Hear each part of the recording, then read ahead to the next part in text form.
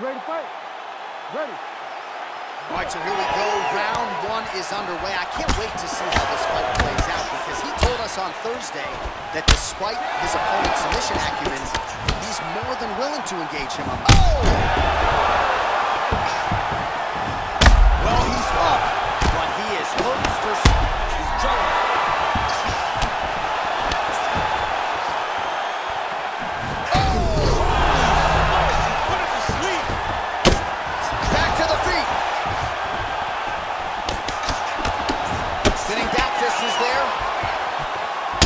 Don't be afraid to raise the guard as another head kick lands.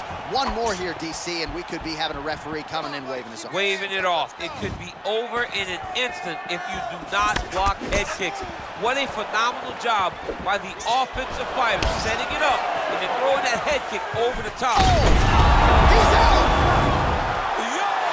Wow! That was nasty!